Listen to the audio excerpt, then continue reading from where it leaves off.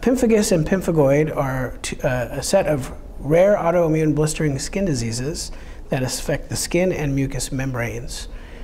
We have approximately 20 to 30,000 patients in the United States, and I'm here to talk to you today about our awareness campaign, share my story about the awareness campaign. The goal of the awareness campaign is to reduce diagnostic delays and the amount of physicians that it takes patients to see doctors.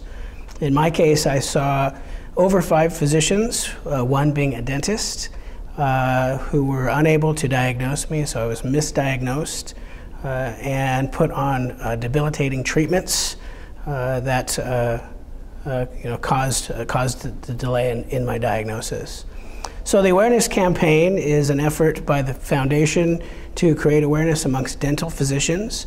It's a 3-year program. We're going to focus on educating second-year dental students at 19 universities across the U.S. And we're also going to be working on creating videos for those dental physicians, creating CMEs for dental students, and